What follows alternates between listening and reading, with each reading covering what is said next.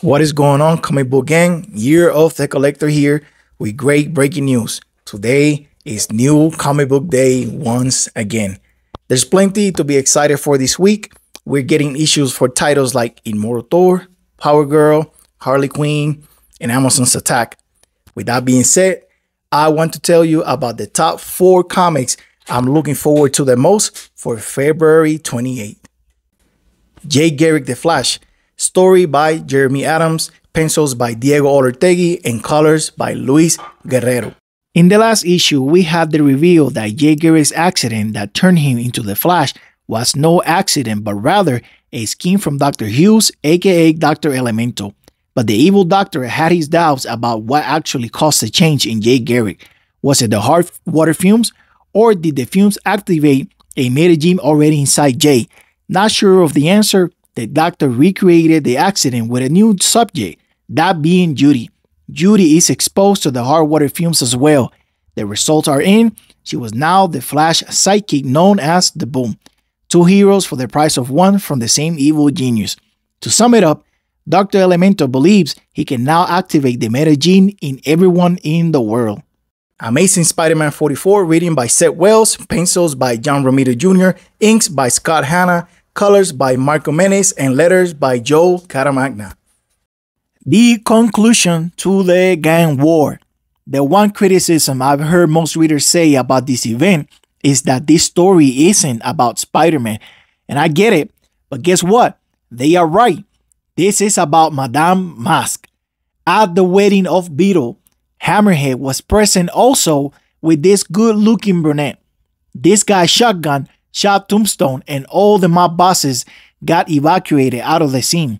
Hammerhead put Mask on a limo to get her out of there, but it was a trap. Hammerhead killed Mask. Then Hammerhead started making moves against the other gangs, and then he sat at the head table all proud of himself after claiming to be in charge of Magia's territory. He, all full of himself, gets carried away explaining his plans to this lady, and when she asked questions, he was like offended that she questioned his brilliance, so he got violent with the unassuming hot girl.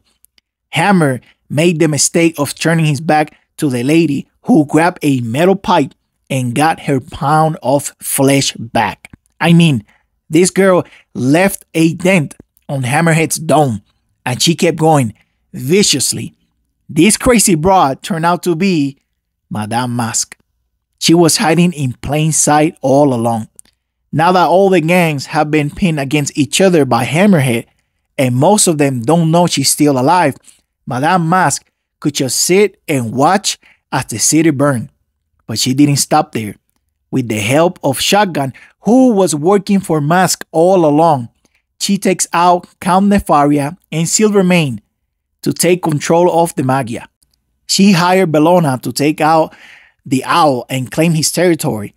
And after Diamondback went down, she pulled up on his now defenseless business and turf to claim it for herself. Madame Mask collected the mob bosses who sat at the head table of the gangs of New York in her dungeon. Now, currently, she's duking it out with the remaining gang in Central Park. In the middle of the day, the heroes arrive at the scene to break this up, so who knows how this mayhem is going to end. Regardless of the outcome, you gotta give it up to Madame Mask. What a comeback. The Penguin, story by Tom King and art by Stevan Subic. From issue number 1, we got teased basically the conclusion of a battle between Batman and the Penguin, which looked like no one won. That part is irrelevant for me. What matters is how we are going to get there.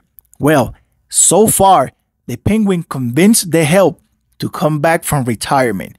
He found the members of the 4th of July, and some of them weren't sure about Oswald's job offer. So he offered them incentives and benefits to convince them to join his new enterprise.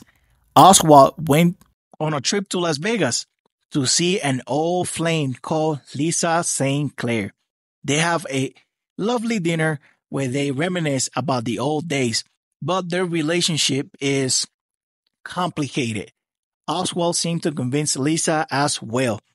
The next candidate was Black Spider from Gotham, who had personal grievances with Oswald's own children, Addison and Aiden. Side note, they might hate their father, but they are very much like him, especially Addison. On the last issue, we had a sort of origin story between Oswald and Batman. When Oswald was young, he worked as a bartender for Carmine Falcone, who abused him verbally and physically. But Oswald was smart. He became an informant for Batman, who took out Falcone out of the way so Oswald could rise in the criminal world. All of this story has been working to this scene right here. I think the journey has been amazing so far. Avengers Twilight, story by Chip Zdarsky and Ralph Macchio, art by Daniel Acuña and Walt Simonson, and letters by Cory Petit, colors by Gregory Wright. If you like stories about dystopian futures and old grumpy heroes, this is for you. I was hesitant about reading another Kingdom Come-like story, but once I flipped through the pages and saw the art, I instantly changed my mind. What can I say? I'm a sucker for Daniel Acuña's style. This story takes place in the future where our heroes are no longer around, and the ones that are left are retired senior citizens who like going to public parks and feed the birds. Or they would like you to think so. There's an Avengers team that's sanctioned by the government that seemingly keeps everyone safe, but there's a cost for that safety, and the price is people's personal freedoms. The plot thickens when the media seems to revise old history, specifically about who the Red Skull was. They claim that there's new information that seems to point he was a good guy after all. Of course, this doesn't sit too well with Steve Rogers. The face of this new agenda seems to be Iron Man, James Stark, the son of Janet and Tony. He even embarrassed Steve on national television. This world got turned upside down on a single day, famously known as H-Day. The losses were immense, to include the death of Spider-Man.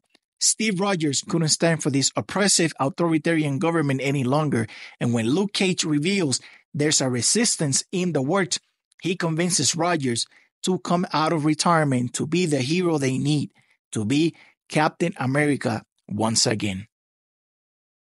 That's going to be it for me this week. If you're reading any of these titles, please let me know your thoughts in the comment section. I'm Year the Collector. I want to thank you for watching. You have a blessed day, and remember to read more comics.